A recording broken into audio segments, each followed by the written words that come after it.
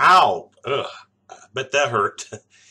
And for the Sooners, it's going to hurt if they don't snap out of it. Matter of fact, Texas comes in with the momentum in this year's Red River Showdown, and a loss to the Longhorns and the Sooners, they could be looking at more losses down the road with still games remaining against Texas Tech, against TCU, Oklahoma State, West Virginia. So second half of the season does not look like a picnic. So thing, though, to keep in mind about football, each and every game you get an opportunity to redeem yourself. In Vegas, they still respect the Sooners because Oklahoma is an 8-point favorite to beat the Longhorns. But again, Texas enters this game with the momentum coming off that overtime win over Kansas State. And by the way, if you look at the Big 12 standings, I don't ever remember in this century it happening, but Texas has the better Big 12 record entering this game. But later in the show, we're going to talk about momentum entering the Cotton Bowl and the OU-Texas game.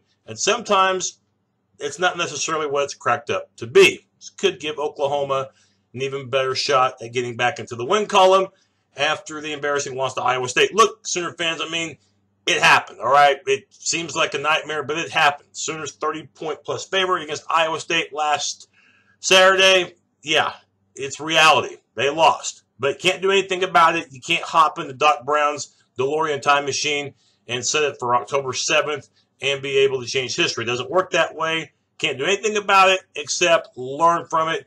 And hopefully the Sooners will do just that. Again, the Sooners enter this game as an 8-point favorite. Before we break down the Sooners and Longhorns in the very pivotal game this weekend of college football, got to talk about the injury situation for the Sooners. Abdul Adams, the ankle gave him fits. In fact, his playing time was limited as a result of that ankle injury. But the Sooners do have quality depth in the backfield. I expect Trey Sermon to touch the ball even more, and Marcellus Sutton to do the same thing as well. Plus, you still have Rodney Anderson and Dimitri Flowers, sometimes the forgotten back for the Sooners. So I don't think Oklahoma's situation at running back, although it will be affected somewhat by Adams' absence if he does not play, at least you got other guys that can step to the forefront, and it has been running back by committee after all so far the first 5 games for the Sooners. Now, looking at other injury situations, CeeDee Lamb, but this was just a tough deal for the Sooners. Last Saturday, scores a touchdown to go up 14-0, but, as he's, diving, shoulder, hits the ground, and that was bad news because we didn't see him after that. He is by far OU's best receiver. And so I don't know if he'll play. I know on his Twitter account he says, "I'm good." Doesn't necessarily mean he's going to be cleared to play. Doesn't mean that the coaches are going to allow him to play. From what I heard, that shoulder injury was bad. So bad enough to keep him out of the rest of that Iowa State game. And who knows what the real effects of that are. And again, Lincoln Riley hasn't said if he's going to play. Wouldn't surprise me if he suited up, but also, too, wouldn't surprise me if he still did not see action. So if he doesn't play, Jeff Badette would probably become the next big threat, and Badette's got to hold on to the ball. He's got plenty of speed and talent. He's got to be able to not drop those passes, which got him benched in the Iowa State defeat. And by the way, if you're thinking Charleston Rambo, the red shirt freshman, will they burn his red shirt? I'm not foreseeing that happening at all. I just don't think they'll do that. Marquise Brown's got to learn to hold on to the ball, too. Had a big drop in the fourth quarter when OU was down and trying to tie the game, and coming across the middle, dropped a pass on third down, and that really was a contributing factor in that fourth quarter misery for the Sooners. So Marquise Brown, he's going to be needed as well. Jordan Smallwood, and then we talk, of course, about Mark Andrews, the tight end. So no question, CeeDee Lamb is the best receiver for the Sooners, and if he doesn't play, it will have an effect on the Sooner passing attack. And then Stephen Parker, the safety, had ankle issues as well. Didn't see action in the second half. And we'll, in a second, talk about the Texas offensive attack, which is primarily going to be throwing the ball. Snap out of it. And the Sooner secondary, that's who better snap out of it, because against Iowa State last week, it was undependable, big time. Especially Jordan Thomas. And doesn't get much easier this week because you're going against the height of the Longhorn receivers. Talking about Collin Johnson, 6 feet 6 inches tall, and I'd be willing to bet you they'll line up Johnson on the side of Jordan Thomas. And Thomas, as Mike Stoops said this week to the media, I mean, it's not really a question of strategy. It's not X's and O's. It's just playing better. And that's what Mike Stoops said about Jordan Thomas, who's played last week in that second half was terrible. Says he's got to play better. Got to play better. It's that simple. Got to stick with Collin Johnson, whoever Jordan Thomas is lined up. And remember, it's not just Johnson who poses a height advantage for the Longhorns. I mean, they've got Dorian Leonard at 6 feet 5 inches tall, little Jordan Humphrey.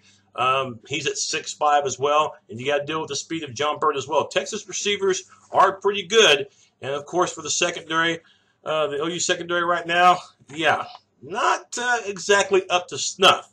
They're giving up 232 yards of passing yardage per game, that's 79th in the country. It would help if the Sooners can get a pass rush. If somebody besides Obo can bring pressure, and we'll see how the Sooners front three, and they've gone primarily with the front three this year, which we thought they'd go with a 4-3, but instead it's been a lot of 3-4 look with Obo rushing on the outside at times.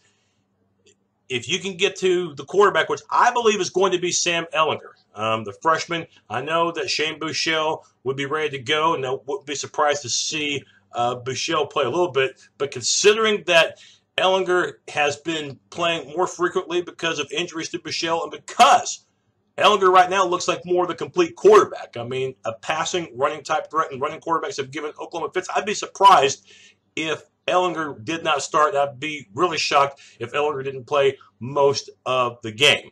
The Sooners are going to have to be able to make him throw early, bring pressure, take chances, do what you have to do. You can't be sitting ducks, though, in that secondary and that linebacking core, because I think Ehlinger, what he'll do, he'll lob a lot of passes because he knows that the Texas receivers have that height advantage. So Sooners are going to have to rush Ehlinger into throwing early and maybe try to confuse him a bit as well.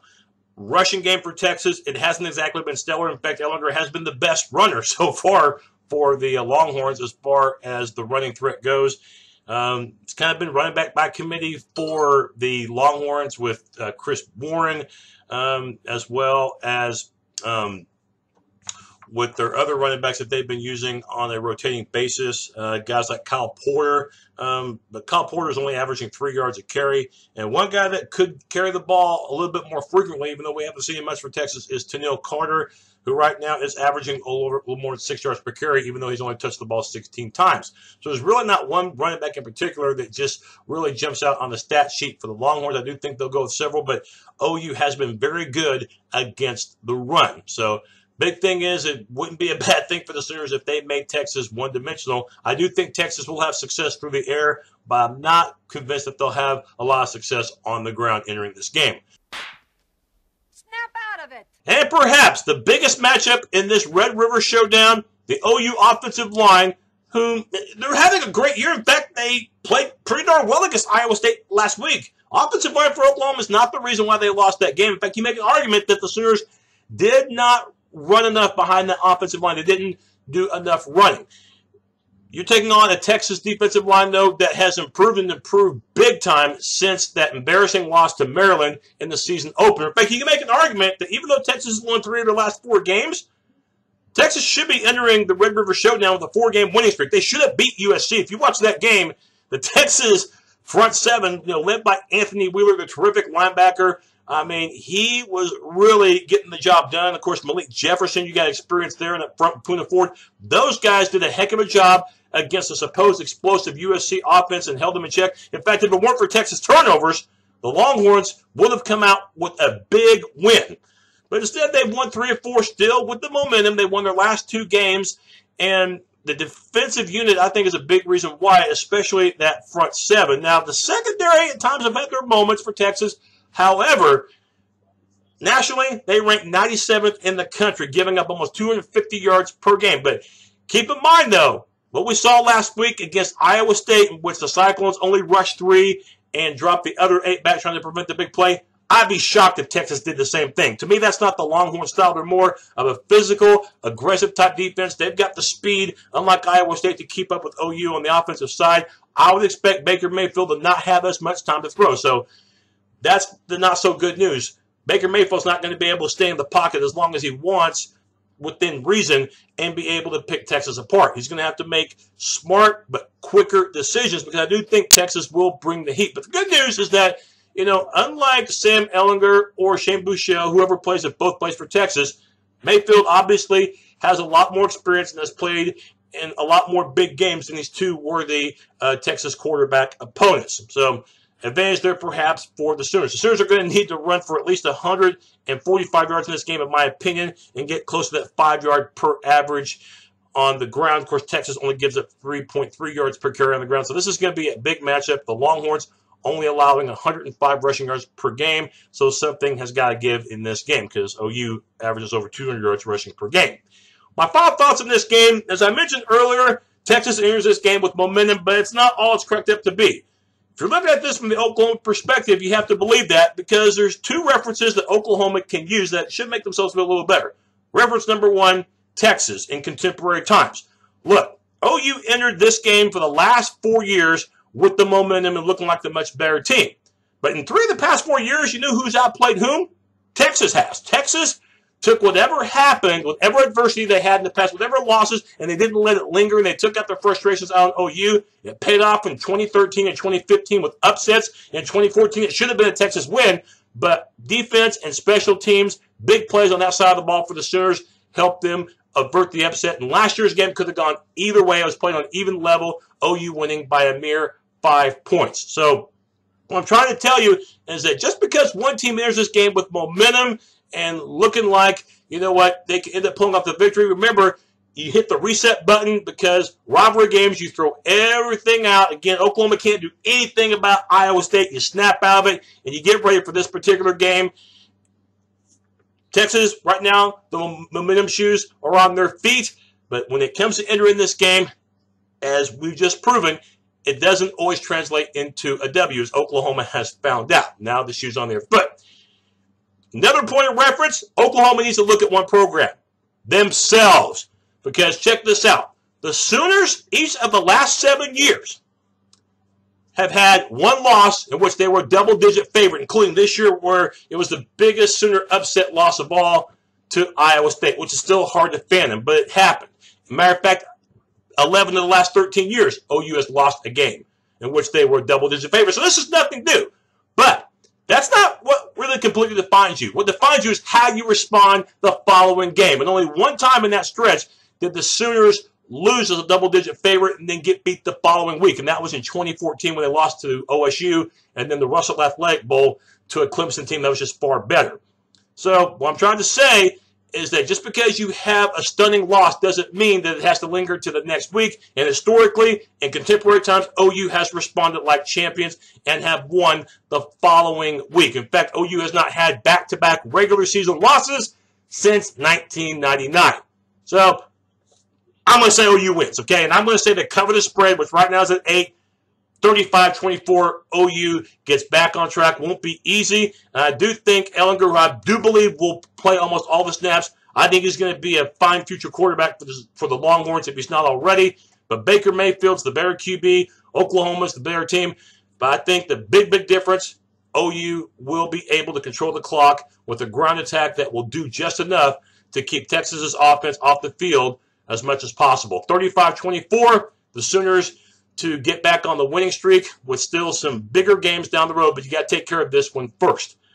Post-game of OU Texas will not be until late. That's just the way it goes. Probably will be sometime Sunday. So if OU loses and Texas fans are wondering where I'm at, not having a post-game, well, I'm telling you right now, it's going to be early Sunday. That's just the way it lays out. All right? So don't think I won't do a post-game because, Lord willing, I will. Don't forget my 3 picks, which I'll have later on this very webpage. Boomer Sooner.